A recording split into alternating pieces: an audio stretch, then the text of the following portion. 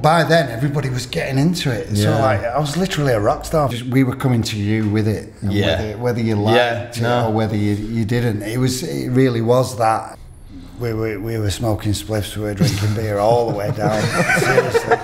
All the way down and back again. Alright fella, has done any requests? Can I play your guitar? Do Wonderwall. I'm a good singer. Can I sing with you? Oh, give us another. Come on, mate. One more song. One more song. One more song. One more song. One more song. One more song. One more song. One more song. One more song. One more song. One more song. One more song. One more song. One more song. One more song. One more song. One more song.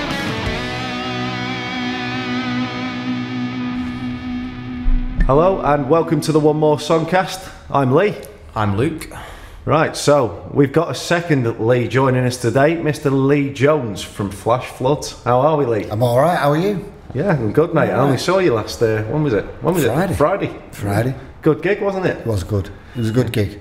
Yeah. So me and Lee are in Flash Floods as a band, 5-piece band normally, but we did our first gig as a trio.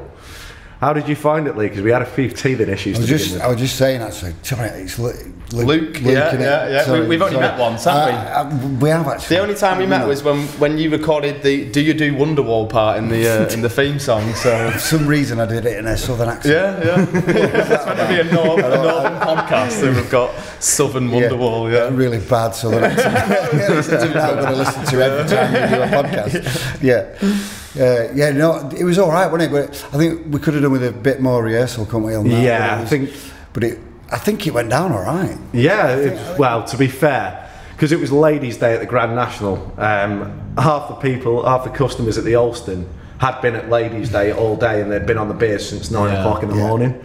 Yeah. So people were singing along, but we just got no cheers between songs because it was like they didn't know where they were. There was a girl flamenco dancing at the end. Oh yeah, to what class? Flamenco dancing. It was just for some reason she was like literally stamping on the floor. Yeah, I thought she was going to go through the floor at one point. And she was in pretty high heels as well. But we didn't do any flamenco. But no, we didn't do any flamenco.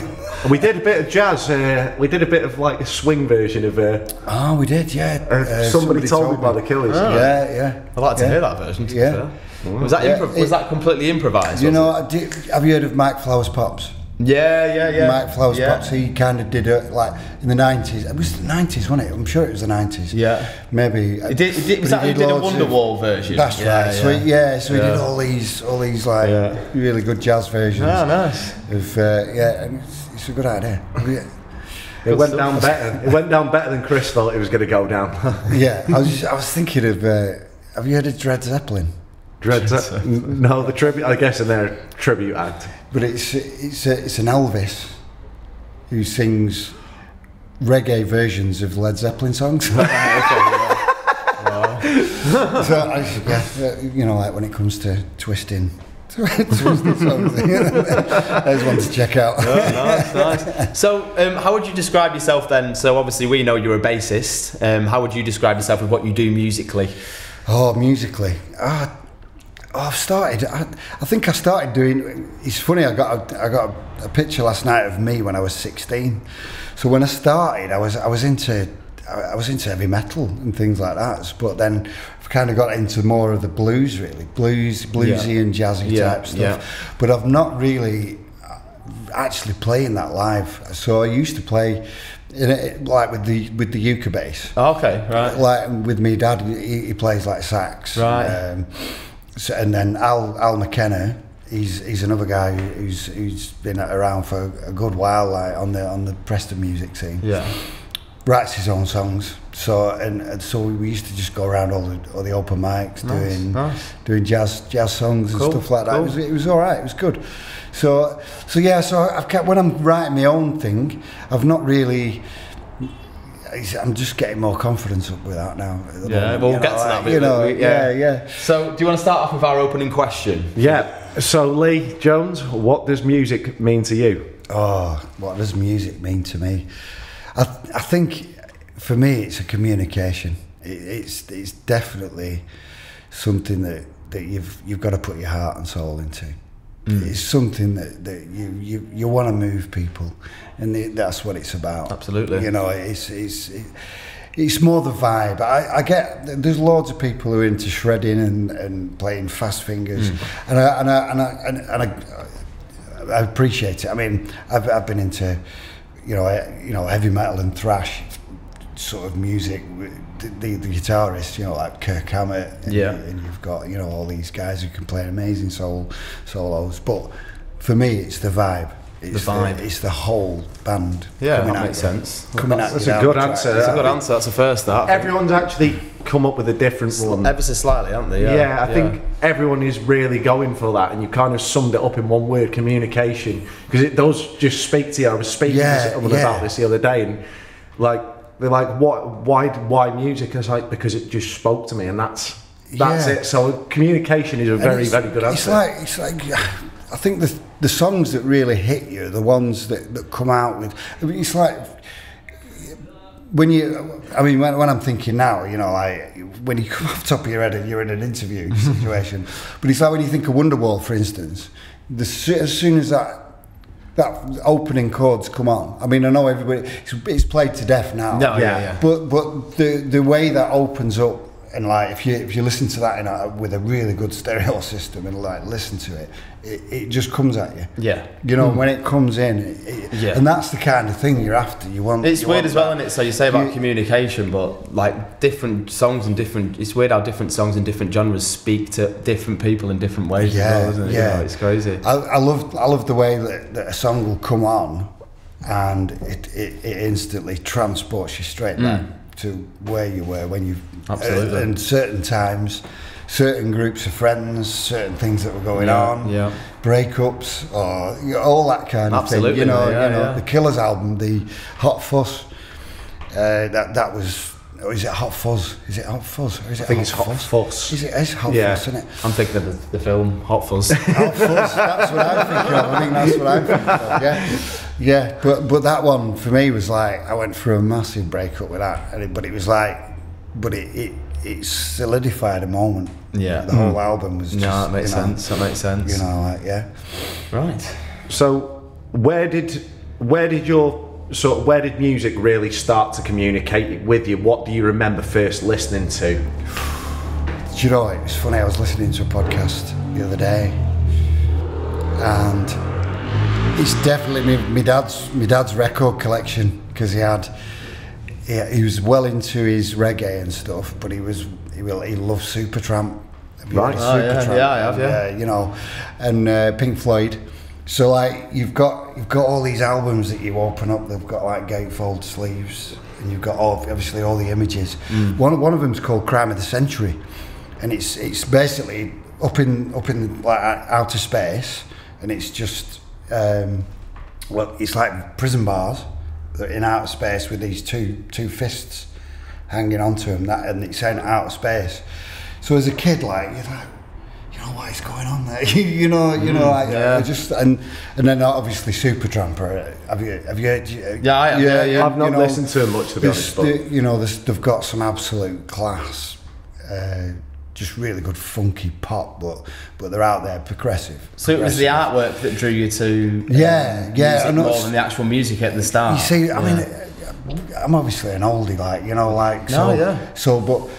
so we've kind of, you know, us like Gen Xers, if you will, we've grown up with albums, and it's like I miss now. I mean, I literally got rid of my albums, and it's all sort of.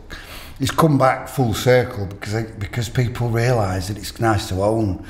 It's nice to own a collection instead of just streaming it. You know. No, that makes sense. I think the sad day was when all the Beatles albums got put on Spotify. That wasn't too long ago, was it? Yeah, that was like a Christmas Day, wasn't it? It was a Christmas Day a couple of years ago.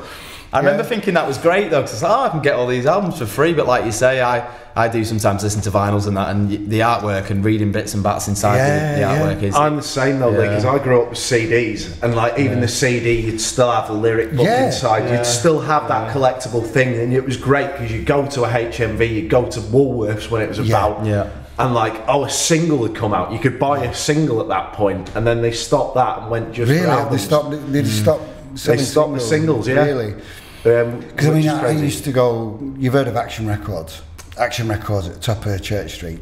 I've heard of it. Yeah, I'm pointing out here. We're in Chorley. In We're in Chorley. but in Action Records, it was people would bring their albums, sell their albums, and buy second-hand stuff. So that was just like TK Maxx Records. It was like, and the amount of times that I went in there and discovered new bands because they'd always have something on. You know, you'd always, so you'd be and like I've discovered. Have you heard of Masters of Reality? No, I've heard of them. I've heard of them. And they're the guys who produced Queens of the Stone Age. You know, right? You know, like their first kind of big album. Yeah. Songs for the Deaf. For the Deaf. Oh, what an album, by the way. Yeah. But you'll hear and King's X, another band that I discovered that that you wouldn't normally. You wouldn't. Do you think there's a magic in that? Almost going to a record store and taking a punt on something rather than say Googling it or listening to some stuff on YouTube or whatever. You can actually just go, I might give this a bash. It might be crap, or you might fall in love with it.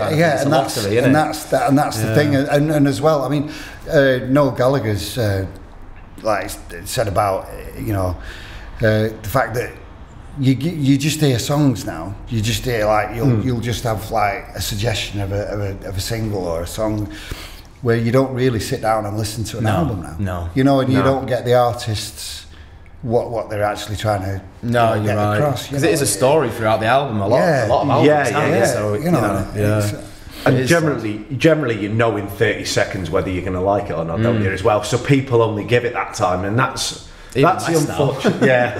That's the unfortunate thing about this generation, where it's gone to everything's online. You can access everything. No one's got the patience anymore. And I'm the same with TV series. If someone tells me, "Oh, that series is good," but it takes a while to get into it, I'm like, listen, I'm out 5 out of 7 nights a week. I haven't got the time to get into the series. So the amount of box sets, we got such a selection now. You used to have rich parents with a massive Sky subscription in Sky Movies, didn't you? I'm going through Monkey at the moment though. Right. Monkey Magic. It's like 52 episodes. It's like ridiculous. All an hour and a half long. Oh mate, it's funny though. So when did going into record shops, looking at the artwork, taking a punt on albums and records, when did that then turn into actually I want to actually get out there and start doing it myself? And I'd be interested, because I was thinking at home, I was like, what do I actually want to ask you today? And I wanted to ask you like why bass, basically. Not that there's anything wrong with bass, but I suppose in an ideal world, most people go, I want to be doing these mad riffs or being the lead singer. What I'm asking you 2 questions here, but what got you into bass and what got you into gigging? I think it's funny because there's a mate of mine who's just got back in touch with me, who was like part of the whole thing. And I moved to Horton at the time, so I was about 15, 16.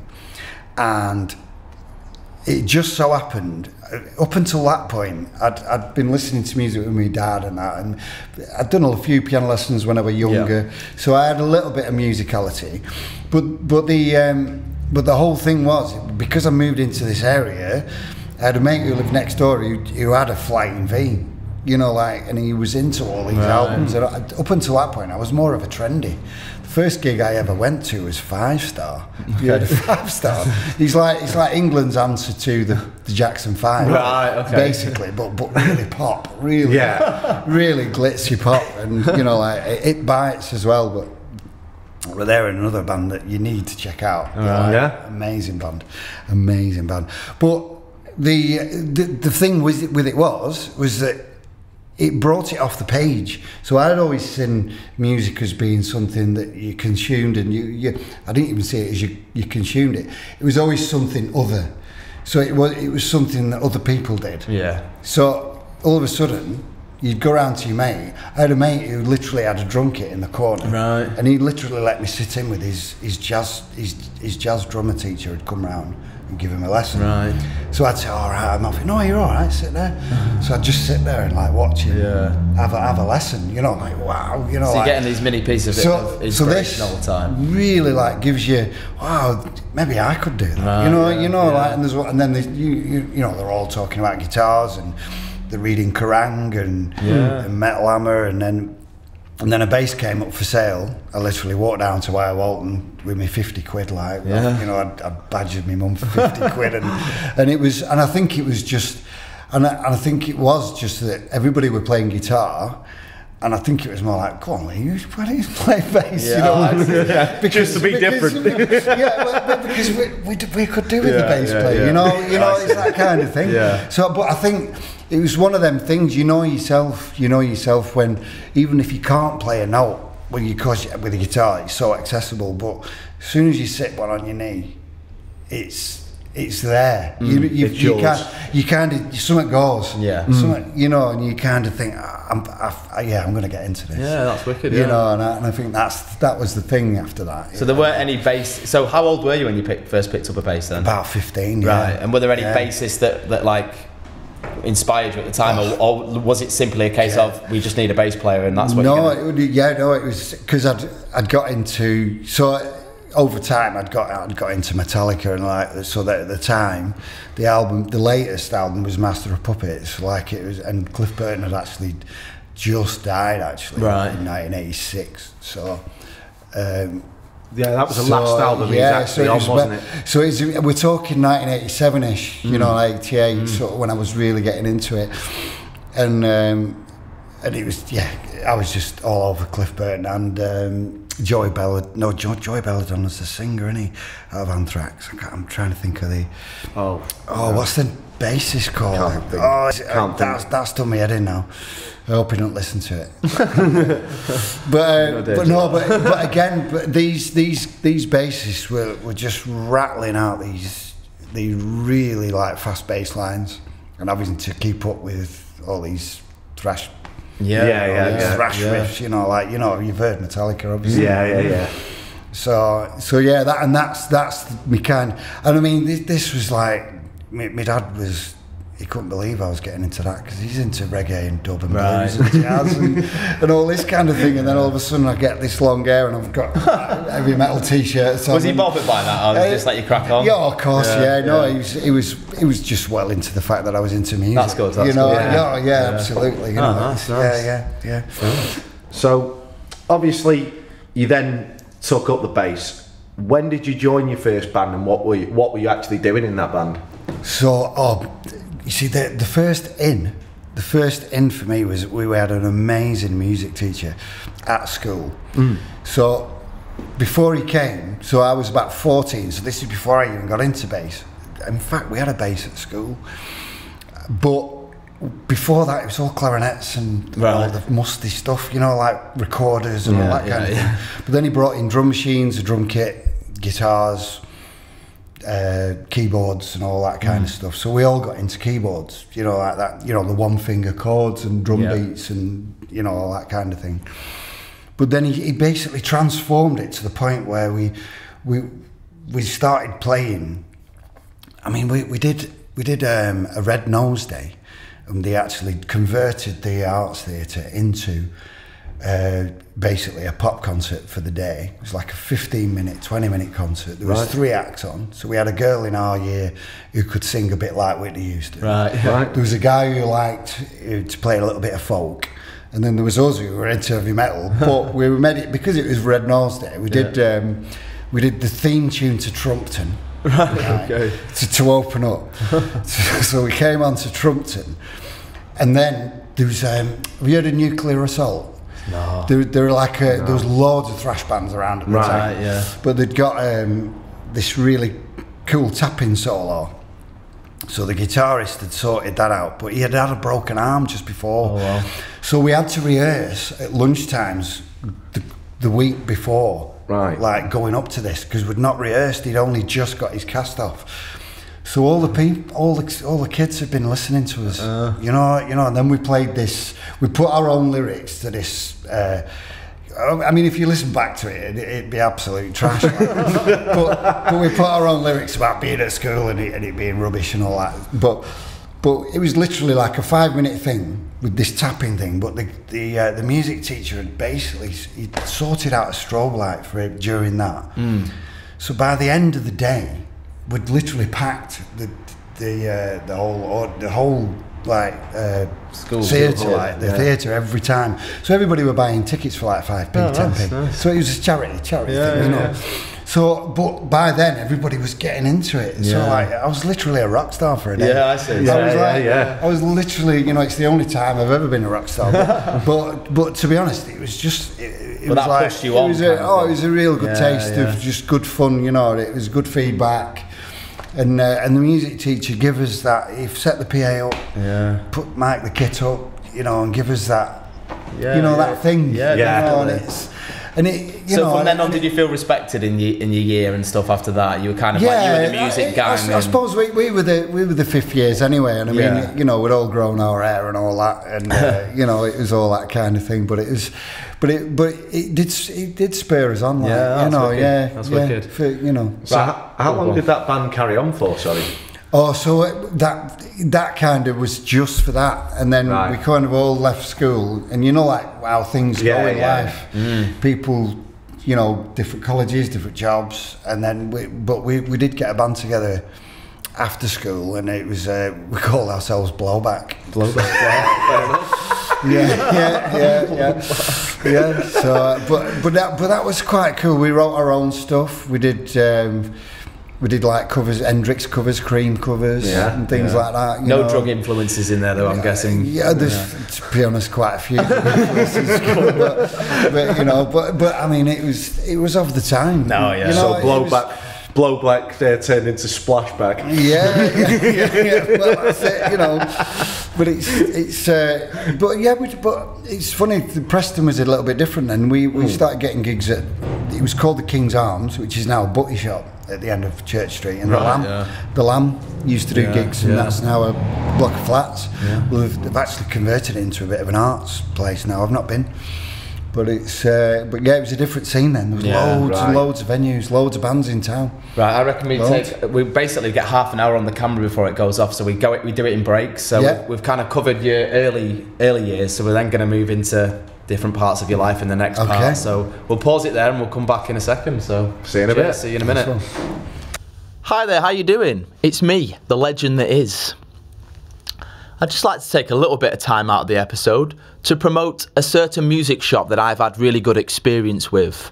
So it is Blackstone Music, and it's located in Heskin Shopping Village. Chris Bannister there has been really helpful to me. I had trouble a couple of years ago buying from a sort of commercial superstore one of my acoustic guitars. So I went to Chris and ended up getting a completely new guitar. Ever since, he's helped me with, you know, fixing bits and bats on the guitar, and he's just a really helpful, friendly guy who's always got the time of day for you with music related questions and stuff like that. So big shout out to Blackstone Music. As I said, it's in Heskin Shopping Village. Go and have a look at it. They've got some great stuff there and some great service. Back to the episode. Hello and welcome back to the podcast. I hope you enjoyed your advert. We're here with Lea Jones and my very good friend Luke, of course. So we covered the early life, Lee. So what was your experiences in sort of later years, your 20s, 30s? What happened? Well, going with Blowback kind of carried on. We started playing in Preston. We didn't do loads of gigs, but it's like you were saying before. Why was I a bass player? But I ended up just playing all around Preston. And there was more venues then. There was more bands as well. But basically I just playing all sorts of different bands because I was playing. Everybody loved like Led Zeppelin and what else were kind of Deep Purple and that kind of thing, Black Sabbath, all the rock tunes, all the pub rock tunes, a bit of Bryan Adams and all that kind of thing. That was the thing at the day. I mean, we're playing indie at the moment, you know, and that seems to be a staple. You know, there's still the rock. You know, there's still people still love the Black Sabbath and what have you.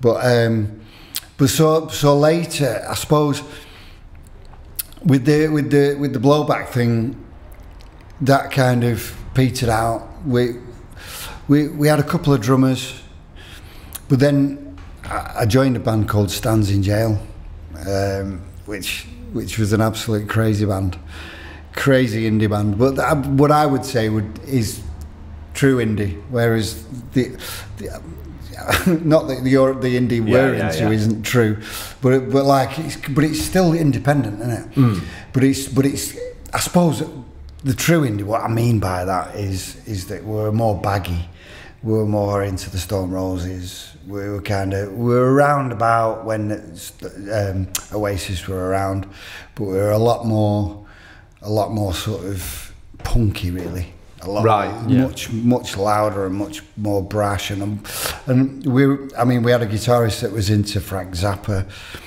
and we would just play for hours. Sometimes we'd empty places because we would just go off. You'd play a song, but then the middle 8 would turn into a middle sort of half an hour. It was just like indie punk meets prog. Yeah, and then but he had like Mick Billington. He's playing with Zoommaker now, and he also played with Trippy Tarker for a while. But he had this Vox amp, and he had to turn it up to get. I was talking to you about this, to get that sound. But it was tuned, so it wasn't an AC30. It was 100 watt. Right. But like it would make your ears bleed. but like at the time, it was amazing because we had all the gear and we basically lived together. It was the drummer and the Mick and Alex. They used to live basically in the same house. Right. They literally knocked through from the bedroom. So that the bathroom was a vocal booth, so they literally drilled through so that they put actual plugs in. Nice. So they, and then so you'd record on a 4-track. It was all Tascam, but they would just constantly record. So was this recording original stuff you were writing? He was like writing original stuff. So Mick would have he would take it to studios. We did quite a bit of recording. But he had like a little mini suitcase, but he would use like a CB radio, off a, you know what a CB is. It used to be quite a craze, before sort of mobile phones and stuff. Have you not seen Convoy, the film Convoy? Because a lot of truckers would use these. You've got all these channels, and you can speak to who you want. You can either have a desktop set or a handheld set. You'd see these massive aerials on top of like houses all over the place, and you'd know they were into CB and what have you. Right. And but he would take one of them off and literally put an XLR on it, so you could actually have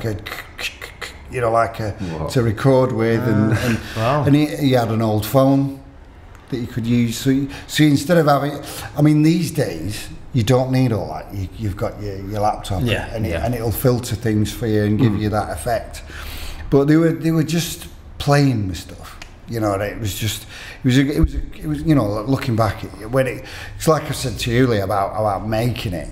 It's like it's not until sometimes you look back and you think we'd already made it. You want to make it like in the business. You want to be that whatever you want to sell a lot of records and things like that. But I think for me, the music it's about making the music. It's about being in it. It's about being in there with your friends and because that's the magical times, because they pass.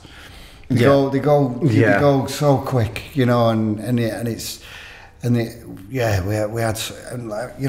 just basically lived in the mill.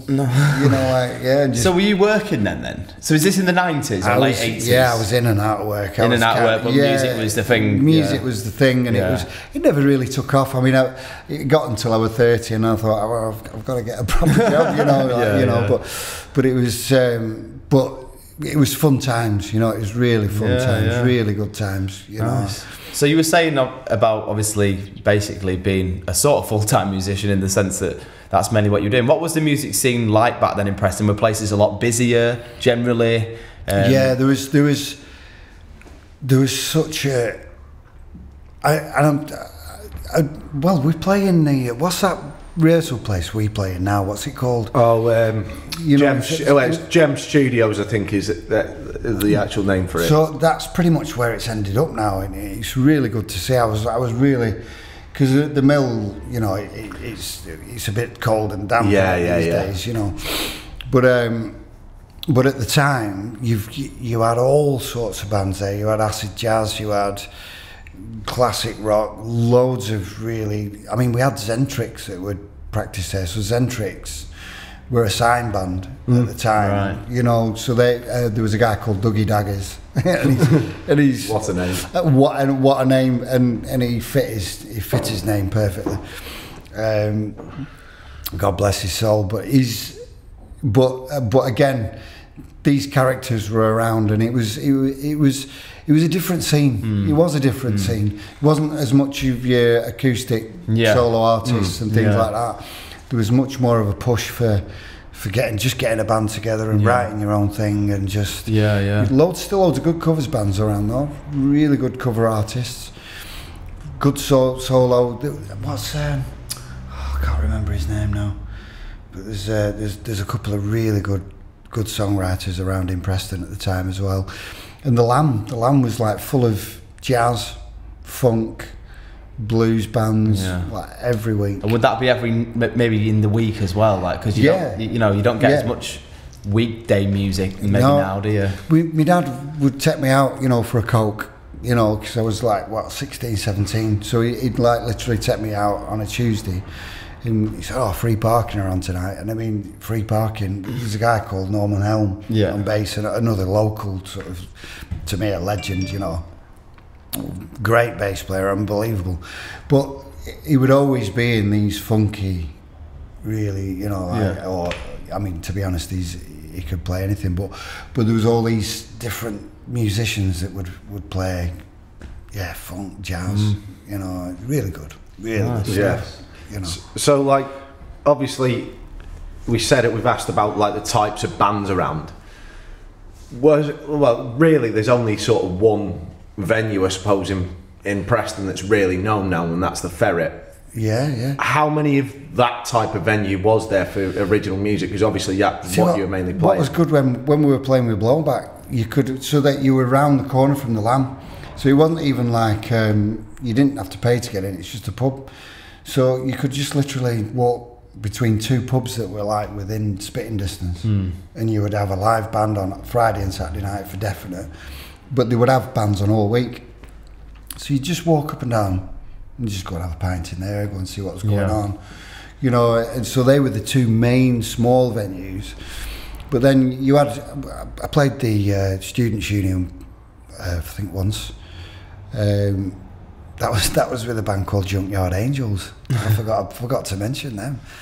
God, Loz will be kicking me for that. Yeah, but that's a band that I started with from school, and they were like what would you call it? Have you heard of Queensryche? Queensryche, like, I've heard of them, but not kind of glam sort of sort of rock, you know, like but again, writing their own stuff. Yeah. You know, like, this is what it's all about. All this was like, all the original music then was sort of going on in pubs as well. Like, yeah. But I mean, we were lucky that there was I think it was to push, like, when the record companies, I think, wanted to push the new indie scene, like right at this would have been 93, 94. And the Heineken Music Festival, they had it 2 years running. And we had Oasis in Avenham Park. But this is before anybody knew who they were. The Verve played. Yeah. The Verve played, and then, but we had Carter, Unstoppable Sex Machine, and all these other, you know, Boo Radleys. You had a Boo Radleys? Right. You know, Wake Up Boo. It's a beautiful morning. Wake Up Boo. Yeah, but so there was, but I don't know. I still think the music's healthy now. It's just different, isn't it? Yeah, it's just a different scene. It seemed a little bit more accessible, and there seemed to be. We know that lockdowns really sort of like snubbed. There's embers. There's embers still burning, but it's really I mean, the whole hospitality industry took a massive. But it's interesting to me how, like you were saying, Lee, like you know, original music was accepted in pubs, because now if you go and have a gig, say, I don't know, at the Rose and Crown down the road, you can rarely have a full night of original tunes. No. You know, you've got to do the covers and you've got to do the generic covers as well. So I wonder why. I wonder when was that tipping point? When you know, I wonder why that is. Why people don't want to hear original stuff now and they did back then. I don't know. Is it to do with the attention span again and stuff? I don't know. It's an hard one. It's an hard one, because I think it's funny. I was listening to a podcast the other night about the fact that there seems to be, like, I mean, I don't remember the 50s or the 60s, but I do remember going from the 70s to the 80s, 90s, and then into the 2000s. Yeah. And there was a demarcation. You had like a run up from the 70s, which was led by punk, which then brought about a new wave, which then demarked. You went straight into the 80s, which then gave it a totally different feel. 90s, you're coming up with rave, and then you're coming up with, you had, I mean, when Nirvana dropped, and then you had Pearl Jam, and you had all these bands when they dropped, it literally made a huge splash. Yeah. You know, like you had these, but leading up to that, you had, I mean, Bon Jovi sounded really heavy to me at the time, you know, like, whereas now it's kind of, you know, well, I mean, I got into all sorts of bands since, like, but I think going into the 2000s, there's been a different way of producing things, and I think it's just with the technological age. I think it's just it's kind of blended things a little differently. Yeah, I think especially with like punk and stuff, it's like fashions follow that, culture follows that, whereas with maybe music now and stuff, there isn't that movement, is there? Like you say, there's not, and I think there is this thing where we've got screens in front of us. Yeah, and so we listen to music differently, we engage with it differently. Although it's, you know, to be honest, I don't go out as much and see live bands, but when I do, it's still there. Yeah, it's still there. It's the whole thing is still there. Yeah. It's still alive and kicking. Yeah. There's some amazing bands out there that I've never heard of. I think the thing is as well, Lee, I watched the interview with Frank Zappa. You can find this on YouTube, and there's a bit in there where he's sort of talking about the music, and this was maybe in the 80s, and he sort of said, do you know what? You used to have these old guys running the music business that knew, like, they didn't really understand what was going on. They'll go, we don't know what it is, but we'll take a chance on it. And then you all of a sudden, in like the late 60s, 70s, maybe even the 80s, young hip guys started coming in and would tell you that's not what the kids want. And it was labels dictating then to what was going out. Whereas in the 60s, you could literally have a boy band go number one week. The next thing, it was a 7-minute prog song as number one. Well, as well though, the whole scene was, I think there was so many more dance halls. The act of going out was people actually danced, and they also, there was a circuit. You know, I can remember talking to a guy I was at a computer course learning how to use Windows. It was this new thing, and but he was talking. He obviously knew I was into bands, and he was talking about. He said, "Oh, we used to just literally." There was a funny story there. We stand in jail and vans. Funny anyway. But but he was saying that you'd literally just go and chip in, buy a Bedford van or a tranny van, right? Yeah, and you just go and hit the road. Yeah, and there would be like a few venues in every town, because that's where everybody went. Yeah, to hear the music, or you'd have a jukebox, but that'd be in the cafe. So things have just they've come on so much. And how did Yeah, go on, carry on. Sorry, go on, no, carry on. But it's interesting. So, did you go through? So when you were with your band and you're booking gigs, how did you get the gigs? Did you go in with like a CD or a tape? Yeah. Or did you go through agencies? No, well, we tried agencies, but it was more. We did a few gigs in Manchester, so it was more that we got a couple of Friday nights. We played the Night and Day a couple of times when I was with Stans in jail. But venue, it was it's a decent venue. We got we and again, like you say, we're an original band. Nobody knew really who we were, but everybody knew that the Night and Day was a good night out. Yeah. So if you're there on a Friday night, you'd have an audience. You'd have people that would come and check you out. But I suppose the main things with us was Wednesday, Thursdays was like showcase nights, Roundhouse. Is it the Boardwalk? Is it Boardwalk in Manchester? Yeah, there is. Yeah, still going that venue. The Star as well. Is it the Star? See, it's all changed now. But there's is that in Blackpool? I can't remember. But there was a few venues that would put 4 or 5 bands on. And you just get your half an hour slot. I see, and try and impress sort of thing. And you just go and and so you'd all play to each other's mates basically. Yeah. We did a couple of them in London. We tried it, like our hand in London, but it's the same crack. It's all very long shot stuff, to be honest. Yeah. You'd make a demo, you'd go to a studio somewhere in Liverpool. We'd recorded a couple of times in Manchester. Like say a weekend of 2 sort of 10-hour sessions. Got a demo together. And then you'd try and push that. It's that kind of. It's tough going. Yeah. It can be tough going. But it's I don't know. It's the fun in it. Definitely, I think it's so much easier now, but it's also very fragmented, very split, isn't it? Yeah, it's an oversaturation, isn't it? You can just ping things to people, can't you? But you can ping it out there, which is there's a freedom to that. There's a massive freedom to it. So was there anything with any of your bands where you maybe had, like you say, maybe it wasn't even necessarily your goal, and it doesn't need to be, but was there any time that you'd written a song and it went somewhere or started to build momentum? How would you make it build momentum back then? Just to be honest, I don't think we actually.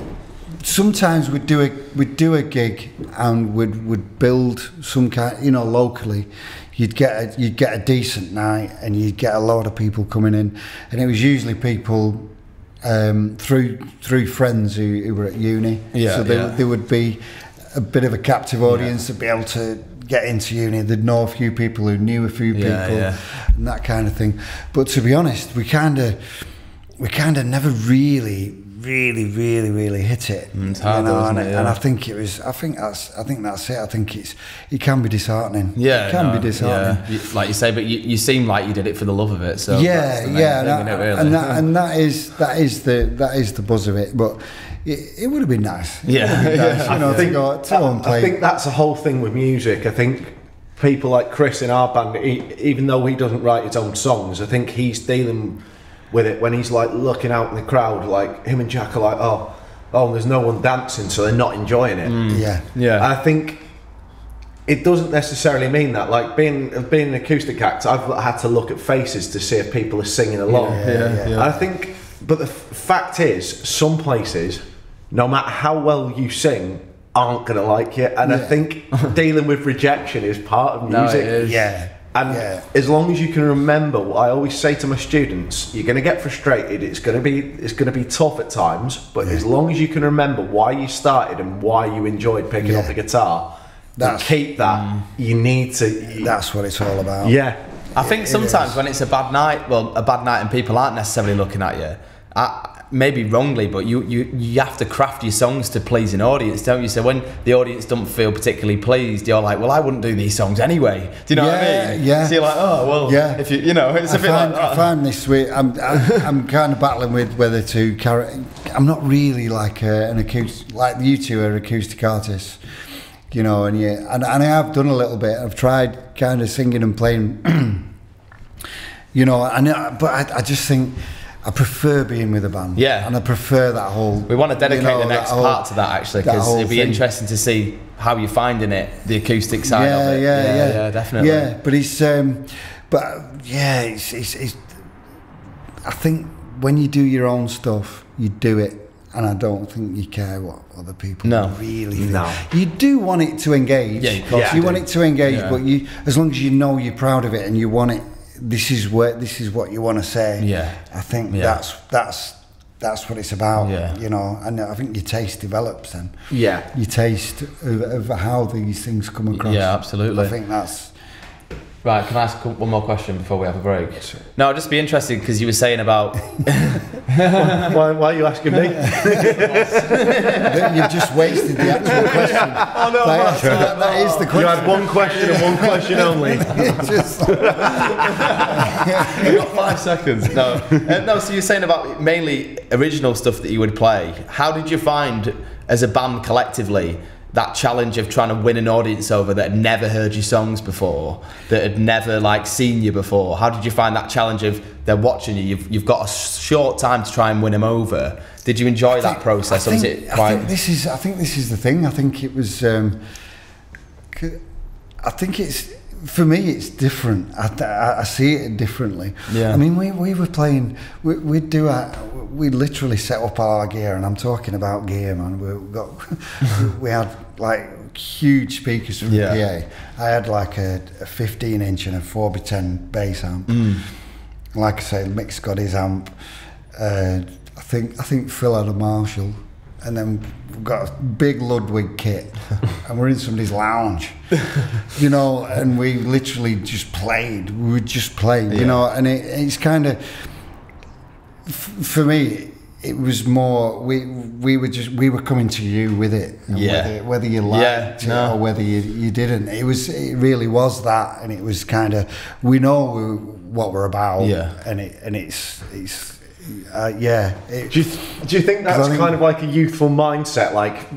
You walk into it and you got to think, right, I'm just going to fucking own this stage, and I don't give a fuck what you think. Yeah. And sometimes that attitude does get people into you, doesn't it? Yeah. But the first time I saw Mick, so this is before I'd joined Stands in Jail, they literally had, it was a battle of the bands at the Mill, so in the club at the Mill. So they had Bruce, who was this hippie who turned out to be an architect in the end, but he was this hippie who was doing juggling at the front. So it's like, you're watching, what's going on here? They're all setting up.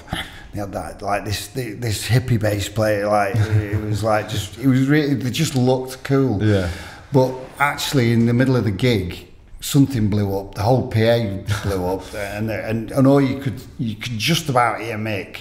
You could hear his guitar a little bit, but he carried on, you know. But he had this thing.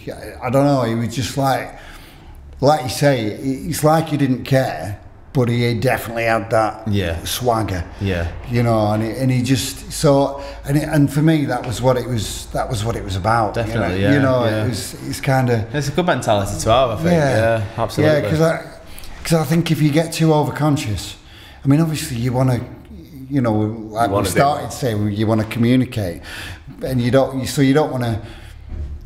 I don't know. Turn people away as such. Well, I don't know. I think sometimes you might want to ruffle people's feathers. Yeah. You might want to, you know, because you've mentioned Frank Zappa. There's somebody there who sung about all sorts of things we wouldn't even think of singing about. You know, Catholic girls. You know, all sorts of, and you know, he would. Politically and socially make you think, you know, and I think it's good. It's good to be able to do that. Absolutely. You know. Yeah. Right, we better break there. Yeah, we better have a little break, and we'll go on to Lee's solo career now in the next part. So we'll see you shortly. Hello, it's Lee from the One More Songcast. I do apologise about interrupting your episode, but this is a public service announcement. No, we need people to like, share, subscribe and follow us across social media, YouTube and the podcast platforms. It would really help us to reach more people, reach musicians like ourselves and reach just people who like listening to podcasts. So, across TikTok, Instagram and Facebook, you can find us at TomsCast1. or just simply the One More Songcast on YouTube or your favourite podcast platform, including Apple Podcasts. So, don't forget to download, rate and review on your podcast platform. Get in our comments, like, share, subscribe on YouTube. And also, just follow everything we generally do across social media. Cheers. I'll let you get back to your episode now. Hello, welcome back to the One More Songcast. We're into the third and final part of the episode now. And Lee, we're going to talk to you a little bit about your recent venture into acoustic guitar playing, basically. A little bit of the way that the local music industry is going, I suppose, like we said before, smaller venues and acoustic acts. So you're having a bit of a go at it. How's it going so far? Yeah, I've kind of, to be honest, I've hit a bit of a lull on it because I've kind of, you actually alluded to it before when you were saying, you know, when you don't connect with an audience, you kind of think to yourself, oh, well, I don't even want to be playing these songs. No. And I think I'm having that conversation with myself because I'm a solo artist, you know, you can't just turn over to your drummer and call him a wanker. This is your fault. You know, exactly, you know. But yeah, I think I'm sort of drawing back on it because I had a couple of things booked, and I'm looking at more writing now. This is what I really want to be doing. You know, and I think even if it is just for my own pleasure, but I think I've really got to get it out there. And actually, So you know, let's rewind a little bit then. So have you been playing acoustic guitar all your life, the same as the bass, or is it something you picked up quite recently? I've literally bought one like a couple of.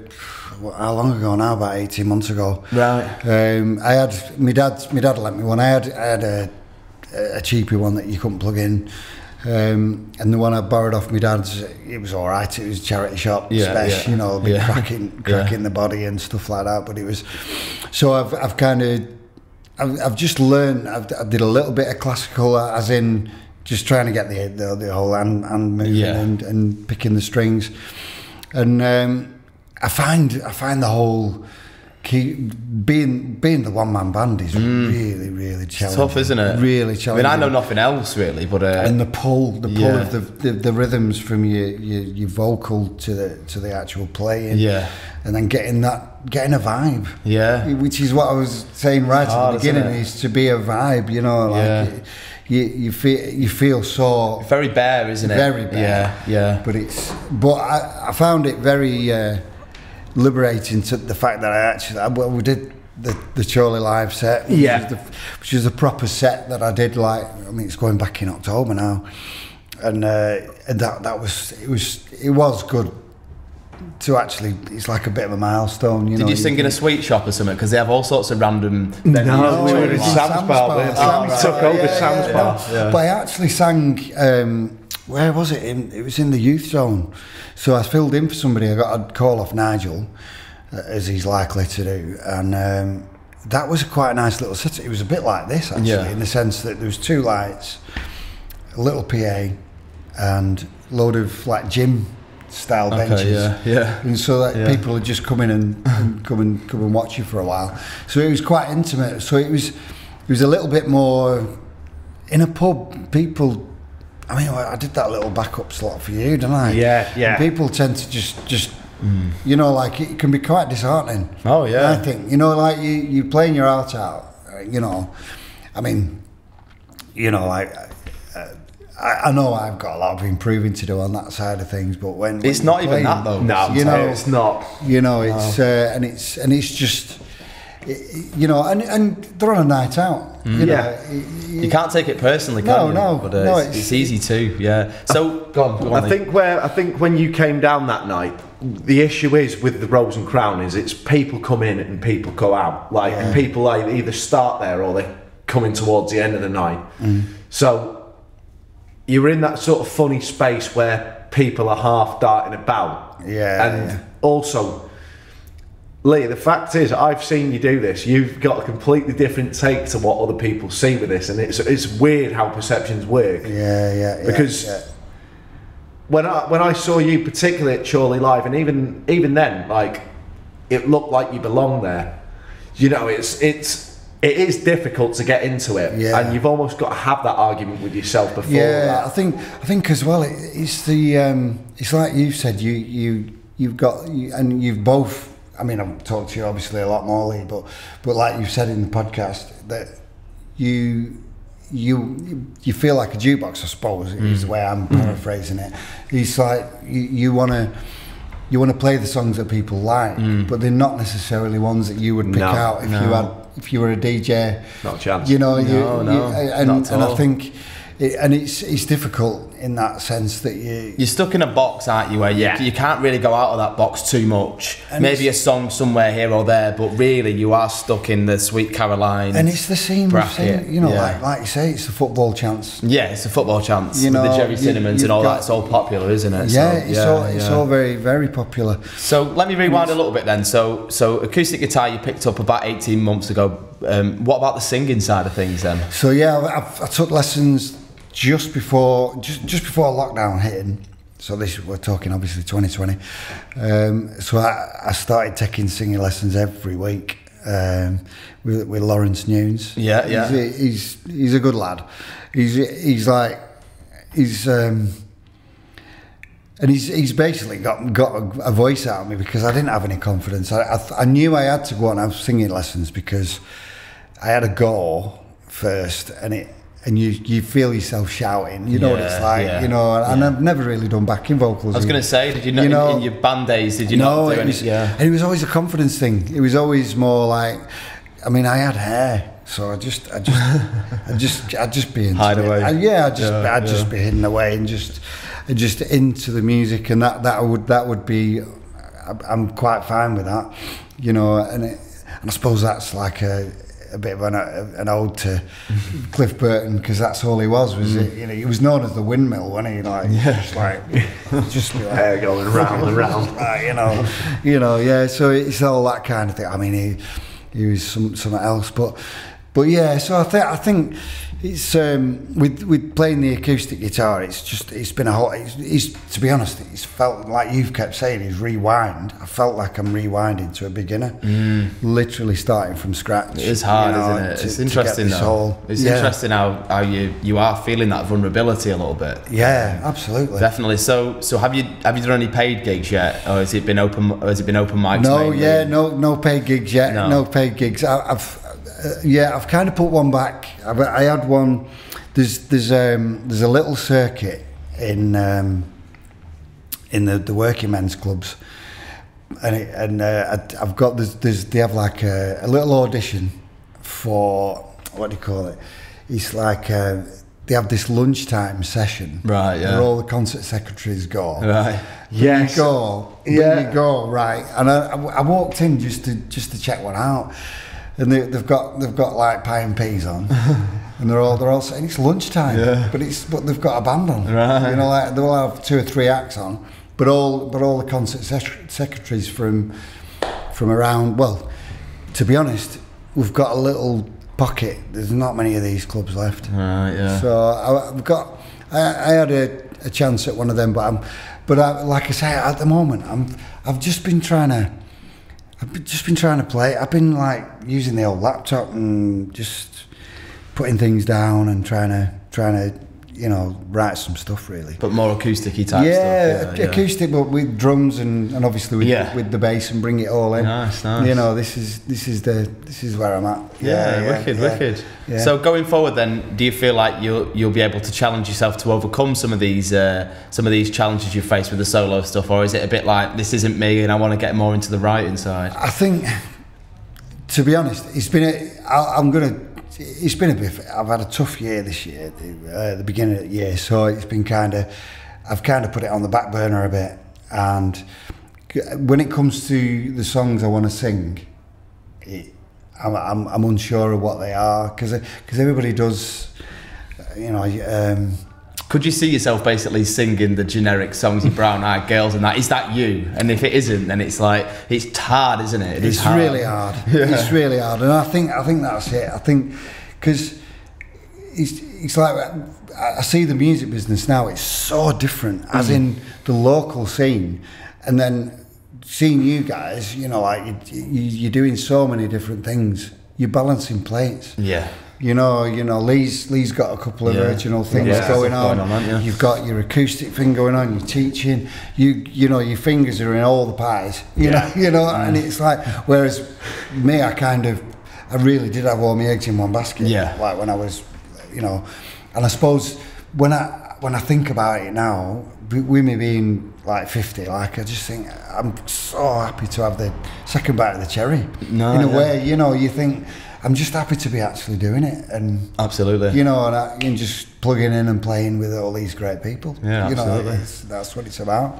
Yeah. So, how have you found? Like, obviously, you actually did your first gig with Flash Floods, and it was a mental gig, wasn't it? Mental. Oh, we had a gig at mine and Chris's mate's dad's house, and our bassist, basically original bassist Simon, let us down at the last minute. So Lee's could learn these songs in like 2 days. Yeah, it's picked up the ridiculous like that. No, turned up like me and Chris have never met the guy. Just turns up, rocks in like he's been in the band for years. And then Simon's basically, he's getting busier and busier at work. He couldn't commit to the band anymore. So literally we were like, right, Lee, can you join? Because that day he filled in. He had a beer with us all. I mean, we're playing the second set and my mate's stripping off in the middle of the dance floor, in the middle of his dad's living room. And then you start giving out awards. What? Oh, mate. The South Ribble Dream Boys and all that. Yeah. This isn't a joke. No, this isn't a joke. Chris and a few of his mates. Proper plaques. Like Man of the Year 2017. Yeah. They started a fraternity about 20 years ago. That's very American, isn't it? Yeah, And it was just taking the mick, but on a stag do on the way to Newcastle, one of them set up a Twitter account, somehow triggered the algorithm with the first post, and they got 96 followers within a 2-hour trip. Okay, they were getting followed in Saudi Arabia. I think it's still got a few thousand on Twitter now. But they've been cancelled a few times on Twitter as well. I think they have. Yeah, I don't know what they were posting back in there. That's proper kudos. Yeah, I mean, if they had chosen to monetize that, they could have been the first. Yeah. They could have been bigger than anything now. But yeah, I think they were just about keeping it real and just getting tanked every week. And yeah, it turned into an awards ceremony halfway through. That was like a lockdown party though, wasn't it? That was, you know, when everything was starting to loosen. Yeah. So I think this guy basically wanted to open his house out. Whose house was it? My mate Bomber's dad, Andy. We call him the Godfather in the Dream Boys. He's the one you answer to. He decides who gets in and out. You see him at the gigs, but you know, it's good times. They're all. Good times. When we go to Leyland, we actually played in the old Leyland gates the other week. Yeah, and he come in. My mate Bomber goes in 4 hours earlier before we've even got there to set up. Not before we start. 4 hours before we've set up, and he's gone to the bar person. You know, this is going to be mental later, don't you? The barman went, really?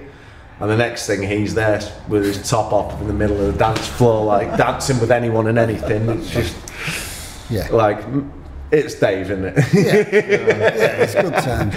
But it's great sound, you know. Like now, we've really gelled as a unit.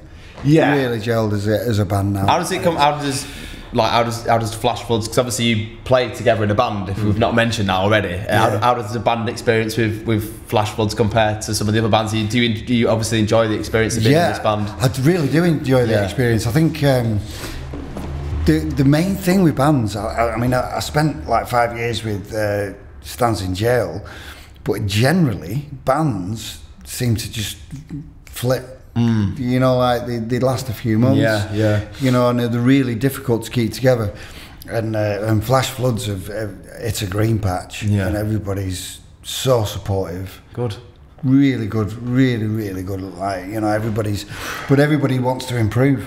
Yeah, and it's the whole sound thing. We've you know, it seems to really come together. And you all seem like a likeable bunch. Yeah, and that's it. You know, that's the thing. I think this is the thing. We've got 5 different people with 5 different influences, 5 different sets of influences. Everyone's got their own ideas. Everyone wants to suggest it. See, someone suggested a song in the band group, and literally we got about 50 songs there. Yeah. But when we get that one, I mean, it's literally like you could have someone telling you what's going on, But you've got Lee who'll direct when a song's struggling. He'll sit there and be the director. And right, we need that bit more choppy. And we'll sit in the rehearsal room. Poor old Chris sits there for hours, doesn't he? But yeah, you're like the director of the group. I do. I kind of feel like we've been. I think it's a bit like being in a footy team, and you a goalkeeper will have, or a defender will have a different sort of idea of how the pitch is looking, how the team are looking, and so then you want your centre back to be shouting out, you know. And I think it's like that. You kind of because you're a bass player, you see things from a slightly different angle. And you want everything to be propped up, definitely, so that everything can just sit nicely on the top. Are you quite strategic and a bit of a perfectionist with like structures and that kind of thing? Yeah, because that's where everything you want your pushes and your dynamics. Definitely, to absolutely. Up and down. You don't want it to just be full on. And I think it's. But everybody responds to that, you know, which is really good, you know, because a lot of people could. I say a lot of people, but you instead of taking it personally, it's just definitely. It's literally like Lee speaks and everyone listens. We're sort of like, right, okay. Well, he's actually got a point. I mean, hey, we've still got some big characters in that band. Oh yeah, I think you're still got to be careful. Yeah, what you say. Yeah. I mean, there is times where it obviously boils over me, but like generally 90% of the time, generally someone will say something, someone will bite, and then we're all like, oh, you didn't. And then the next thing we're joking about something completely different. I think that is the beauty of it. Normally you get into these bands, there's arguments within the first 2 months. We never had that. We've kind of just gone. We've been relentless for like 2 years, haven't we, straight? And I think there's probably been a few more arguments like in the recent times, but like I think that's just because when it's that relentless and you're spending that much time together, you are going to get knackered, aren't you? I think that's the thing. Like, we're trying to refresh the set, and everyone is going to have different ideas. And I think we've managed to make that set last a long time. And these new ideas, it's going to be better. Going back to what you were saying about the solo stuff, I think that's been what I found really difficult. Is that it's like, you build that material, so you're building all these songs. So when you've got a repertoire that you can kind of pick from, it's go into your bag and pull out. Whatever. You know, you can see what. Oh, that went down all right. I've got this one. You know, and you can do that. But when you've got you turn up and you've got your 12 songs. No, you're right. It's like we're gonna float. You're right. You know, and it's kind of when you're a DJ, I suppose it's a bit like that, innit? You can feel the audience and think, oh, I'll sack that. That's what I struggle with though, because I've not been doing it for a long time. So at the start, and even maybe now, I've not got the masses of songs to dip into. So sometimes you have to just ride with it. And you forget sometimes as well how long it can. You can kind of learn a song, but to really hone it, definitely, and have it feel really, and the week goes so fast between the gigs as well that you can be like, right, okay, finish my gig on Saturday for next week, and then before you know it, it's Thursday night and you're like, ah, shit, I'm gonna have to go with the same as last week, But you've kind of got a few on the boil. You've kind of got a few songs on the similar. Do you ever find you're getting close to perfecting a song, and for whatever reason you've blagged it like a couple of weeks ago, and you've played it better then, when you've almost perfected it, and it's that final little tweak, and the whole thing, the next gig falls to shit. You're like, what is going on? Like, remembering lyrics is the worst part of that. If you've got a couple of lines that you can't remember, sometimes they just come to you at the last minute when you're blagging it. What's it all about when you're reading the lyric and you've read it 50 times, but your mouth still wants to say something? And it just blurts it out, and you're like, why? I still have to read the words, because I have a little iPad. I still have to read the words to Dakota. Like the verses of Dakota, and they're just like, I've never been able to process them lyrics ever. And just like get them in. Every other song I'm fine, but for that I always have to look at the lyrics. I'm like, one sec, just let me get my lyrics up. It's weird. Like, I genuinely think that's a universal problem with that song. I think it's like the second and third verse. Everyone, I've seen about 3 covers artists recently, and they've got the second and third verse the wrong way round. I don't know what it is with that song. It seems to kill. I've sang the same verse 3 times before. I'm just like, summertime begin. Right, so we want to wrap you up because you know you've got to get off. We want to just ask you quickly. So obviously you've played for so many years in a few bands. What's the craziest or the most memorable gig story? But in terms of like bonkers or just something that sticks with you, like maybe it might be a bit of a horror story, or it could be something that happened to you, or you put me on the spot there. I can't even think of a horror story. have I talked about some horror stories before? I can't even think of any. I think we've had a few, but not. I think there's got to be one worse. I think the craziest thing that happened with Stands in Jail was that Alex turned. It's not even about a gig though. But That's all right. But it's that he turned up one night before a gig in this van, and it was a huge Merc van, but he'd literally bought it for 50 quid. Right. It had no tax, no MOT, no insurance.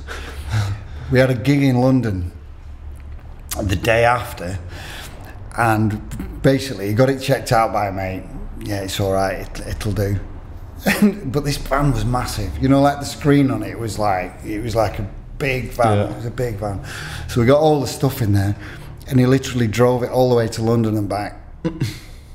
We were smoking spliffs, we were drinking beer all the way down, seriously, all the way down and back again, and did the gig. I can't remember. It was like an Egyptian themed club in Soho somewhere, and then drove all the way back. Like one night, he drove it during the day, and then we drove it back at the night, like after the gig, and shared the driving, you know. But when you think back and you think, what were we thinking? What were we thinking at all? But yeah, it's crazy gigs. I think we Stands in Jail, they used to sort of empty rooms because we would be so loud. We would be so loud and proud and you know. But we still had some good times. It was really good. Last question to finish off.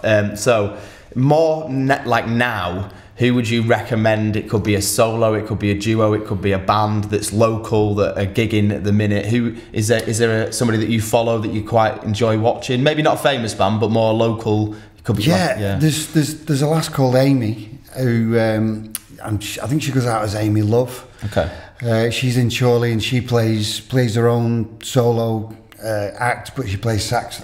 I do know who it is, yeah. She plays at Shepherd's Ale House a bit, doesn't she? Is it Amy Lovey? Something like that, Is that how she goes out?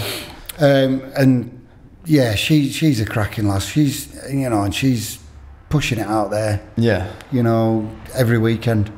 But yeah, really multi-talented. Really lass. Cool. Multi-talented. Cool. Really sound lass. Good voice. Really good voice. Yeah, absolutely. Yeah, really good voice. We'll put a Facebook page in the description for you to go and check her out as well. So, massive thanks for coming on today, Lee. It's been a pleasure. Really enjoyed it. One. And it was different. I've not done a podcast before. I've not been interviewed. You just got to forget all this stuff. You've got to forget it all. But it was I enjoyed that, mate. Good host. Thank you. And we'll see you soon with the Flash Floods band as well. So, we will. Yeah. Don't forget to follow us, share the stuff, like, subscribe. Hit the notification bell if you're on YouTube, and rate and review us on your favourite podcast platforms. We'll see you next week. Nice one. Cheers.